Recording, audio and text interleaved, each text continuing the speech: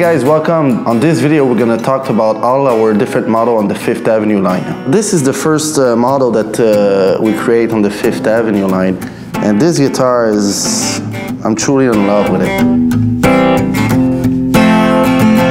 It's very, very inspiring. It's got that distinct archtop sound, and it's a great alternative, I think, to a flat top guitar because it's new, it's a new approach. You can treat it like a flat top guitar, play the same songs, and they're just completely different. The next one will be exactly the same guitar, it's just that we added our custom Kingpin P90 pickup, and that thing's rock.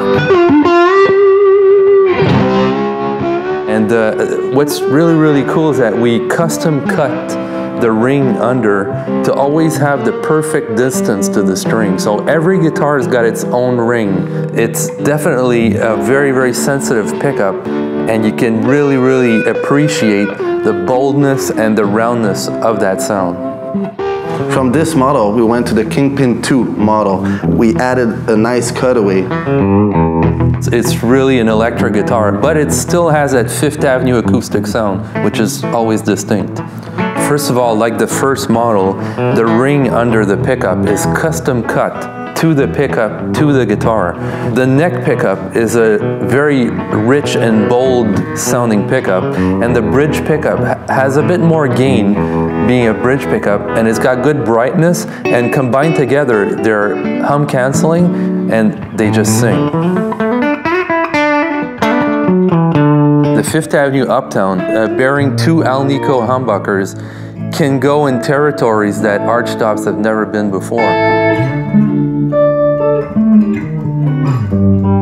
This is clearly still a Fifth Avenue. It's got a great acoustic sound. It's still an archtop sounding guitar, but it's got humbuckers, but the stiffer top brings us in a territory where we can play this guitar in a Marshall amplifier with a lot of gain without any problems. We added a Bixby, a roller bridge, a very nice glossy finish, and an ebony fingerboard. Not having the roller in the front, it's very, very sensitive. Very, very sensitive. And the roller bridge makes the instrument stay in tune really, really in a great way.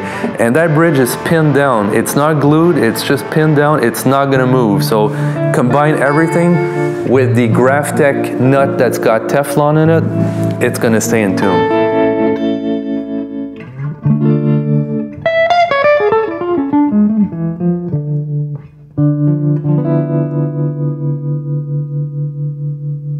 Make sure to go visit our website. We have multiple models to offer you, different finish, different electronic combination. And between those models, guarantee there's one for you.